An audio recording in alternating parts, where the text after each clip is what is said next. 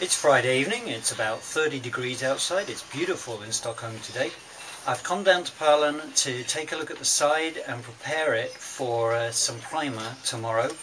Rumour has it it's going to rain on Sunday, so hopefully I can prepare it tonight, paint it tomorrow, take a day off on Sunday.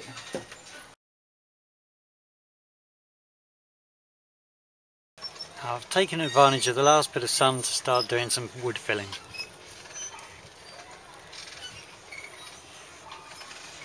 There's quite a lot of it actually. I'm going to be spending a few weeks doing this, but this is a good start.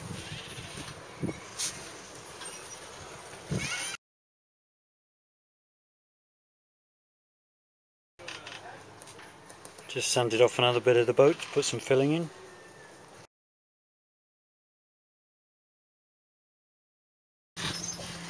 So you may recall all this plastic, that's got to come off first, and then we've got to take a look at what lies underneath it. I think you can begin to see what a complete mess this is now. You can see the fiberglass has come up for the first sort of 10-15 centimeters up the side of the cabin, and then they've stopped it, and then that's become a duct for the water to fly down there. What a mess. The first thing we're going to have to do is cut away all of this kind of stuff.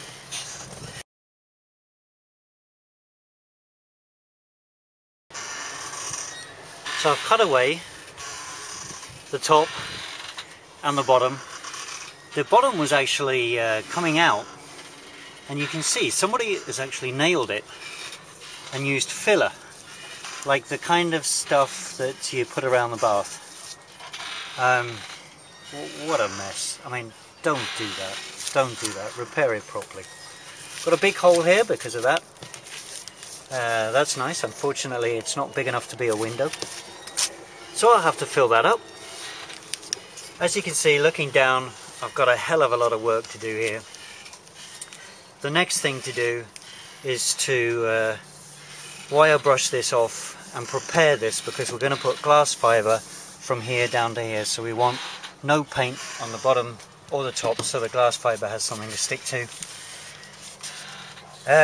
If I was going to keep this wheelhouse for the rest of my life, all of this wood would go, because you can probably see there's a lot of damp in there. But I need it to last 2 years, so we're going to pull out the worst of the damp wood, we're going to fill it, and we're going to put fiberglass on top of it.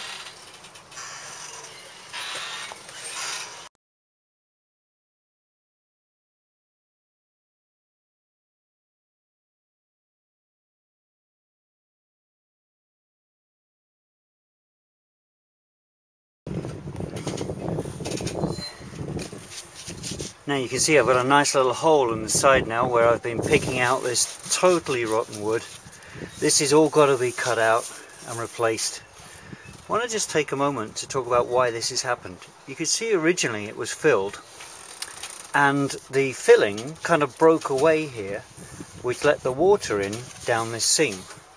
That's no bad thing as long as you repair it straight away, which as you can see was not done. But I want to go inside in a minute and show you why this became such a big problem. So here's our hole from the inside. If you look closely, you can see that somebody has put gunk all the way down this seam. Now what originally happened was the crack on the outside let the water in, and so what they've done is they've put this gunk in to stop the water coming into the cabin. Well, you know, that's pretty silly, because the water still comes in and all it does is sit in the wood, and as you can see it just rots the wood. So tip of the day, if you've got water coming into a boat, step outside of the boat and fix it on the outside.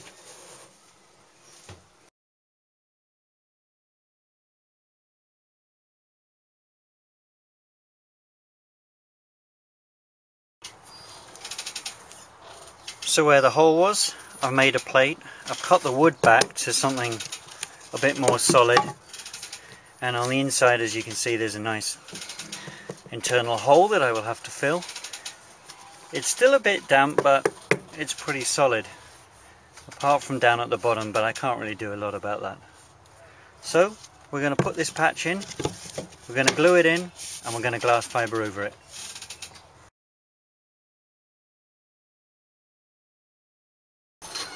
I've got a layer of fiberglass on it now. I just have to wait a while for it to dry.